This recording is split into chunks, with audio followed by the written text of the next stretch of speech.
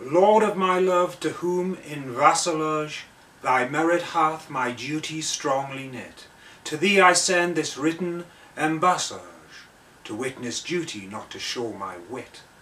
Duty so great, which wit so poor as mine may make seem bare in wanting words to show it, but that I hope some good conceit of thine in thy soul's thought all naked will bestow it.